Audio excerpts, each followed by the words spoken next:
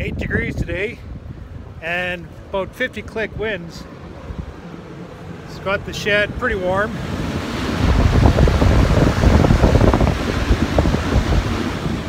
These fans are purging and they're keeping the temperature within the shed at 8 degrees, which is what the ambient outdoor temperature is. So that's good. That's all I can expect from these fans.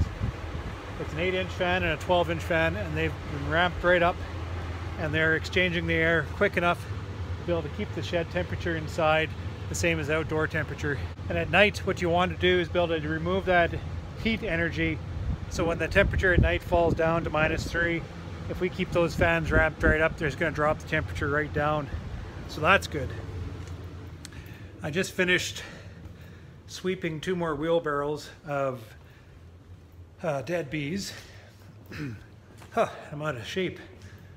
It's time to get back into shape because we're just about to get to the season here. And I'll show you why I wanted to sweep the aisles, putting this on not because of COVID, but because of the bee dust in the air. So I'll just take a peek. 8 degrees. So I swept up the bee drop on the floor, and I was actually surprised. There's only 2 wheelbarrows full of bee drop. I thought it'd be more than that. Whatever that means, I don't know. But the shed's a little bit stirred up now because I've been in here working. As you can see, the bees are somewhat bearded.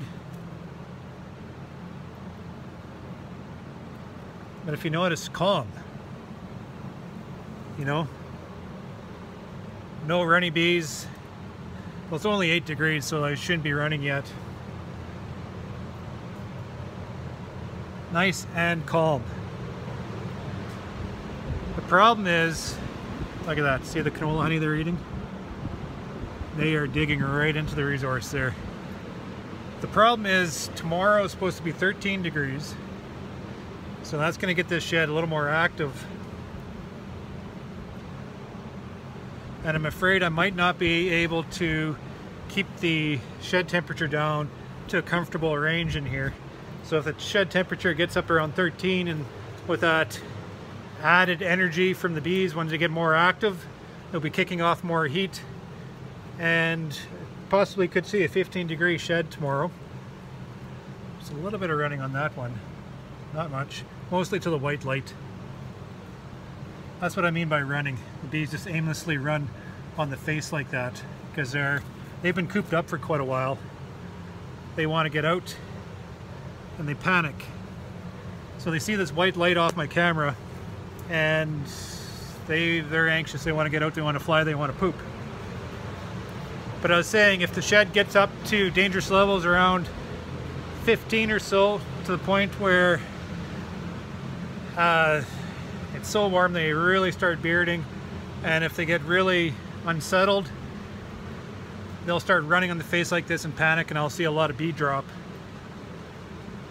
So what I'm doing, or what I've done, is I've swept the floor, swept all the dead bees off the floor, because I have a few tricks up my sleeve just in case I start getting an overheated shed. I don't have refrigeration, so I just have to deal with it. So the first thing I'm doing is I'm pumping air through the shed.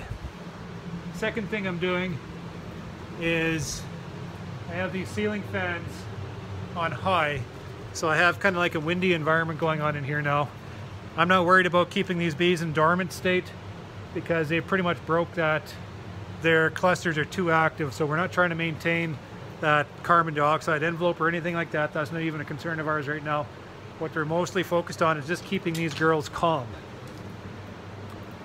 And what I do is I walk the aisles with a pressure washer and just kind of mist water vapor up into the air. I'm very careful just to use a little bit of water vapor with the pressure washer, just go through and just kind of mist down the aisles. That's if the bees get really active. And what that does is it calms the bees down, drives them back into their box, and it sucks the heat energy out of the air and is expelled through the fans. So that's a practice that's typically done with poultry barns, hog barns. When it gets too hot, they mist the barn down and they exchange all that humid, hot air out, and it removes the heat from the barn and from the animals. And the bees are the same way.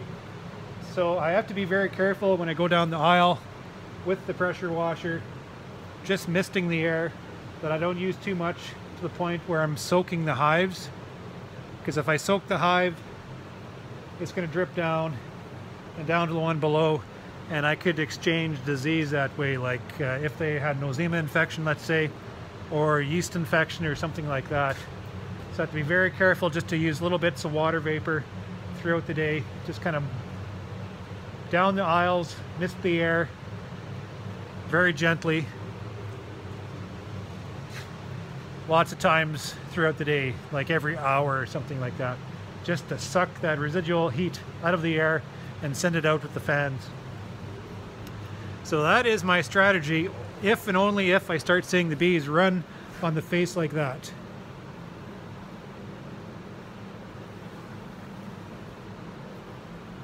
See that? That's what it's going to look like. They're running to my white light right now. So I got to get out of here. But that's what I don't want to see. And that's what I'm going to try to manage.